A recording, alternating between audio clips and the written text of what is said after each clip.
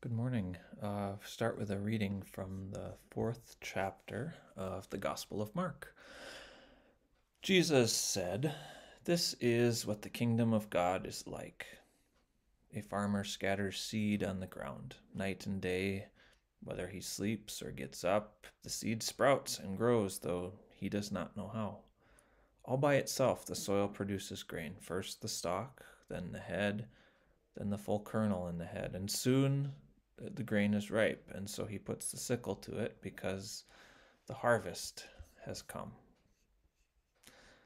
Now, I like to consider myself to be of reasonable intelligence, but I will admit that I am baffled by a lot of things. For example, the technology of music or other recordings. Essentially, someone speaks or sings, and that sound travels into a microphone, which turns that sound into some sort of electrical signal. Then that signal travels through wires to somewhere and it is recorded onto something so that it can be accessed later and played for all to hear. Perhaps this gets recorded on a computer or other such device, where the sound is converted into some sort of digital signal and then goes through circuits in a processor and then some sort of memory storage, and there it remains, existing only as a series of code and numbers until the computer turns around and reads that code and turns it back into the sound that was recorded in the first place. So I'm essentially saying I have no idea how it is that you today are hearing this sermon. um, but as hard as digital recording is for me to understand it isn't as hard for me to wrap my head around as our compact discs, CDs, DVDs. They don't make any sense to me. So we took something like a song that someone was singing or a movie and put it on a metallic uh, plastic disc by shooting a laser at it to record notes and voices. And so that laser burns little holes into that disc, I think, and then we take a machine and shoot a different laser at the disc, and then use the reflection of the laser bouncing off the disc to understand what's on the disc and turn it back into music and send it to a speaker. I mean, I look at a disc and I say, "Ooh, shiny! I can see myself." And a tiny laser looks at the disc and says, "Ooh, music."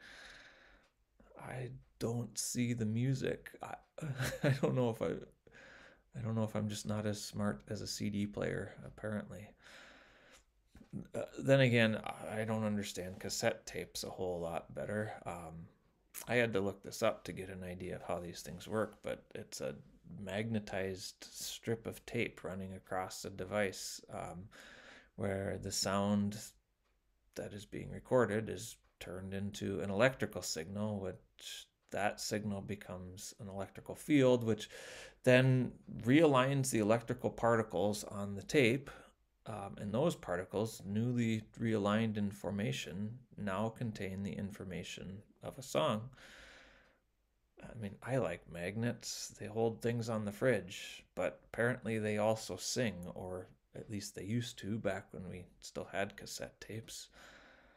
Now, there are a lot of things going on in this world that I don't understand, and things much bigger than how my music is stored. And many things are interesting and complicated, but bear no real weight in the greater questions that arise out of life, and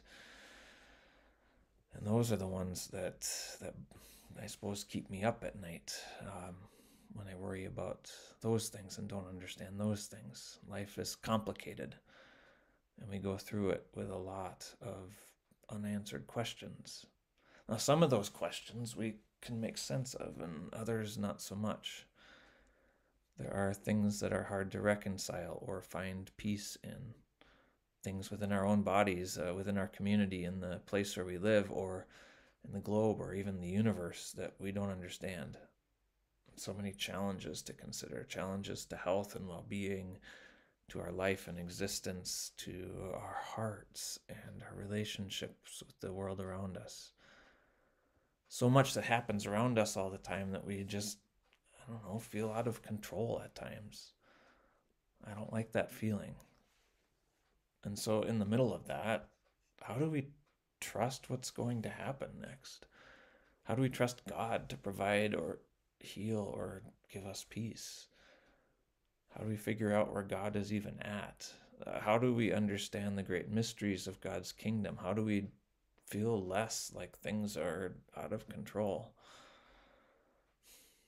Jesus talks about how the kingdom of God is like a farmer who plants seed in a field. In the spring, farmers go out with their seeders and work in the fields to plant crops. The way farming happens now, everything is very precise. Speaking of technology that I don't quite understand, I mean, genetically, the seeds that go into the field are carefully selected and are pretty uniform and identical. Seeds are planted at a uniform depth using the equipment and technology we have. Fertilizer is measured and applied as well. We're actually really efficient and productive with modern farming. It's amazing. Whatever can be controlled is controlled. But even in Jesus' time, there's quite a bit of thought and wisdom that went into farming. Practices, even at that time, were based on the wisdom of years and generations worth of experience, insights that were passed down, practices adapted for conditions. The ancient farmer also thought about the soil and the sun and the shade and the rain. Thought about seed depth and things like that. I mean, whatever could be controlled at that time even was controlled. So even with the addition of technology and equipment and advances in science of genetics and soil chemistry, there's still an important element of farming that relies on something outside of anything that we can control. The crop still needs sunshine and rain, and it needs it at opportune times. The crop needs for it not to hail or for the wind to be too harsh. Even with everything we do to ensure production, even with every control we put into place, we still have to rely on God for the growth. And as Jesus says, that's how the kingdom of God works. In our lives, in all other things, we have to trust in God. In health and healing, in conflict and peace, in living next to our neighbors, in raising kids, and just in living, breathing, and in all other things. There's an element of life there where we just have to turn over trust to God. We can work and labor and do what we can to make sense of the world, to understand how things work, to control the things we can control. And we have those opportunities, and we do very well at that. We can work to bring peace to our lives, to find healing. But we also have to place our trust in God. And that's hard. We want to be in control. We want to know what is and what is to come. I would love to say that Jesus does this for us, that he gives us clarity and control of the ability to fix everything in the world in our favor.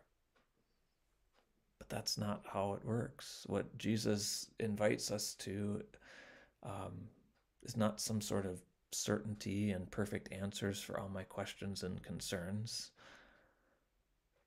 but rather Jesus invites me into faith, into trust. Instead of providing answers to everything, Jesus invites me to trust the one who loves me more than I could ever imagine. Again, trust is hard. But if I have to trust someone, let it be the one who loves me, who calls me by name, and who would give everything for me. Amen.